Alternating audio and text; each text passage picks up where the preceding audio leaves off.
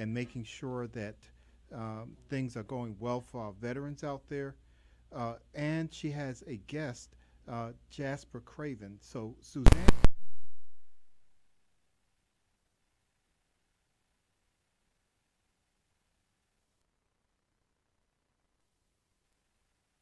And Veteran Healthcare Policy Institute. Just an incredible background. And then Jasper Craven is the interim executive director for VHPI. I'm welcoming both of you, and today our talk is going to be centered on veterans' mental health and the future of veteran suicide prevention under the Biden administration. Welcome, welcome, welcome. This is a wonderful discussion topic. So who would like to lead off? Well, Jasper, is Jasper on? Yeah, I'm here. Yes. Okay. So, let me just start. Veterans Healthcare Policy Institute just released a report about what good policy making for mental health care and suicide prevention should be in not only the VA but outside the VA. And we did this report with Russell Lemley, who was the chief psychologist at the San Francisco VA for over 30 years, Harold Cudler, who is a psychiatrist. Russell is a psychologist. Harold Cudler, who is a psychiatrist and was the chief consultant for mental health and mental health policy at VA Central Office, and Dr. Joseph Ruzick, who was at the National Center, the VA's National Center for PTSD. And the four, and I was another participant, writer of this report. And basically, we're very concerned that policymaking around mental health care in Congress and suicide prevention is very haphazard, uncoordinated, and one bill is passed and senators or Congress people can look like they're supporting veterans, but the bills may be poorly crafted, or they're not implemented, or there's no evaluation, and then they do another bill, and then they do another bill, and then there's a presidential executive order, and then the DOD does something, and you end up having a hodgepodge of uncoordinated programs that often don't address the issue, but perhaps make congressmen and senators look like they're addressing the issue when they're really not. And we offer a bunch of recommendations for what good policy making around mental health and suicide prevention looks like, and also give some warnings about what bad policy making looks like. And sadly, there's, in our view, while Congress is very well-intentioned and folks may be very well-intentioned, they're pushing things that actually aren't going to make a difference for a variety of reasons that we could go into. And I think Jasper might want to jump in and say something, if that's okay. Oh, sure. Absolutely. Yeah, that sounds really interesting, this fragmentation of programs, and that's really due to poor policy making and crafting of bills. That's really an extremely important thing to focus on. So what's your take on it, Jasper? Yeah, well, I think that certainly what Suzanne says is really the overarching message we're trying to spread here. But I would add that a real issue these days is that lawmakers are so eager for innovation in addressing veteran mental health and the suicide crisis, and certainly innovation is welcome and necessary. But the thing is that the VA is doing the lion's share of innovation here. I mean, it was the VA that first pushed for the creation of PTSD in the first place following the Vietnam War. It was the VA that surveyed hundreds of thousands of Vietnam veterans to understand what they were feeling and how it could be addressed. They have pioneered all of the major evidence-based mental health treatments that have also been adopted by civilian providers. And so the argument that we often hear in Congress today is that what's required, because the suicide crisis has been so difficult to completely quash, is we need the sort of the hand of the private sector to offer innovation to do things that the VA cannot.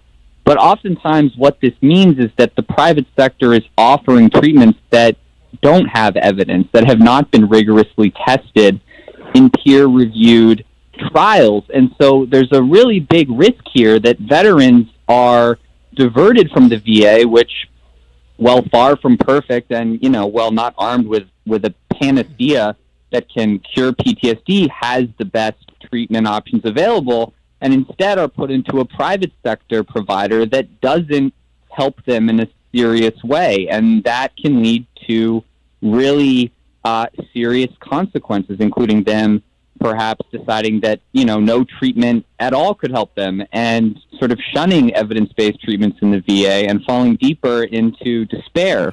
So, these are just massive questions that many lawmakers don't fully seem to understand as they move forward in policy making. Yeah, that's very interesting, because when you were talking, I was just thinking many of the things that came from the military, even going back to some of the sulfa drugs that we use, and then the treatments for people who have physical disabilities, they've lost a limb, and that the biomechanical devices that we use now for artificial limbs, all that came through the VA. And the VA has always been like a pioneer in science, and it's always been really focused on the population of VA patients. As time goes on, then it goes into the private sector, and they sort of benefit from that's come out of the evidence-based kind of approach that the military has taken through the VA.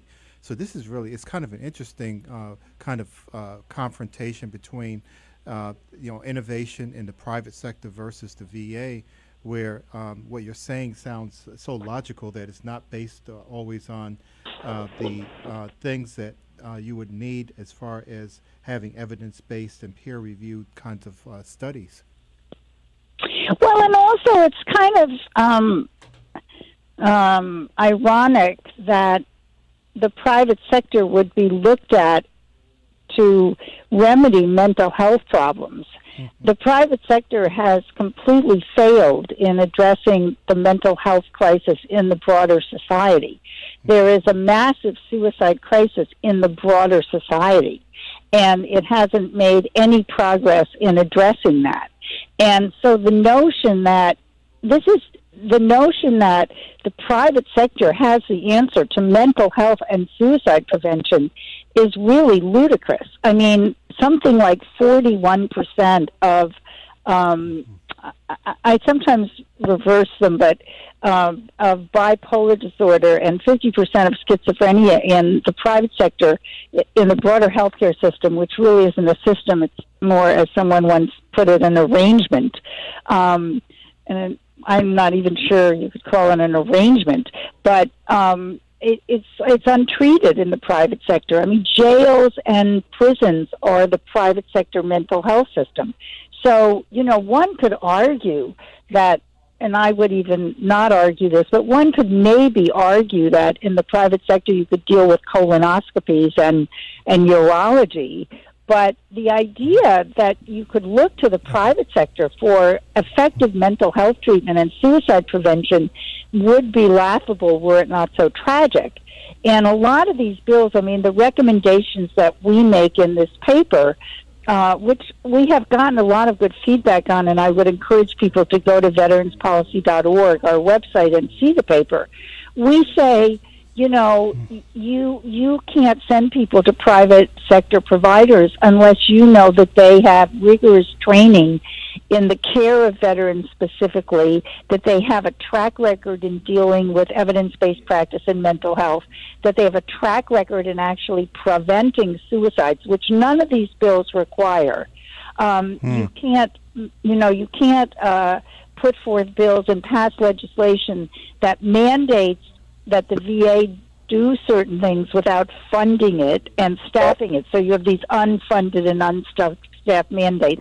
that we have private sector providers. We said that private sector providers, if they take care of veterans, should be required to get training in all these evidence-based practices or any practices, and what by training we don't mean 2 hours online in front of a computer. We mean what they do at the VA, which is 4-day workshops followed by 6 months intensive supervision. And our requirements are there's many of them, so I don't want to take up too much oxygen with that. But you have to have a template, a checklist against which you evaluate legislative proposals. Because in Congress, quite frankly, every congressperson and senator wants their name on some bill, and they want to be perceived to be veteran-friendly. So you present them with something around suicide prevention and mental health, and oftentimes they will sponsor it without even reading it. Yes, yes. Yeah, that's one of the dangers I know, is that many times the legislators themselves actually don't have a background in mental health. Or they rely on a clipping or a report that they hear, and as you were saying, many times their staff will craft or put something together, and they're just really the signatory on that because they have so many other bills and so many things to do, and it just seems like to me, if I were to try to take care of somebody, I would have to really intimately know what type of PTSD they are actually experiencing as well. I mean, we have a tendency to put everything into a basket and think that PTSD, if my dog passes away, that's PTSD, right? And, and so, we have really a loose definition of what this means now in society. But the veterans who have gone through these tragic encounters where they saw their, service members who were their battle buddies die, or to see that people, actually be injured yourself or be exposed to that, it's a totally different kind of picture, and especially if you have multiple repeated times of going into a combat zone. Unlike, some of the other wars where you had one tour, maybe 2 tours, we have people going for 4, 5, 6 tours of duty. And, that it really has a heavy impact. So it really needs to be studied in and of itself. And then what you're talking about, I think it's absolutely, it's obvious to me that you need to have this done in an environment where people are adept at handling this and know veterans. Yeah, and I mean, frankly, the problem with the private sector, and these private sector providers have said this over and over and over again, that they're happy to take taxpayer money to treat veterans, but they are not happy to put in even a minimal amount of time to understand veteran-specific problems. I mean, look, I'm a woman, and in the medical system in the private sector, probably all over, doesn't even want to study us, and we're 50% of the population. They don't want to put us in their research studies because we have confounding variables like, menopause or periods or whatever. And why would they want to study, 1 to 5% of their patients? I mean, veterans are 1 to 5% of Americans, right? Right. And it makes absolutely no sense for that doctor over there to take, 10 hours or 20 or 6 months to learn about veterans when maybe he'll have 5 patients, a year. But these legislators just don't want to consider that. And I don't know how much time we have left. We have about 1 minute to go. So, but go ahead and finish your thought. Well, maybe Jasper could just talk about the money behind this, because the lobbying money now behind this. Yeah, I mean, it's a long story, and I won't tell it all. But essentially, since the VA first was opened up to private sector providers, there has been this massive sub-industry in the healthcare, the private healthcare world, to get these taxpayer dollars. And what we have seen in the many years we've been covering this is just a very quick proliferation of groups that claim to be offering veteran-centric primary and mental health care, as well as, other forms of contractors to process payments and do administrative work, and they are seeing money pour in. Yes. So, thank you. But we ran out of time, but I want people to go to veteranspolicy.org, and Jasper, we have got to have you back. Suzanne, we always love having you here, and thank you for being a partner, VHPI. But we want you to come back because this is such an important topic, and for suicide to be continuing is unconscionable. These legislators need to do something that makes sense and look at your policies and what you're saying. But thank you both. Thank you.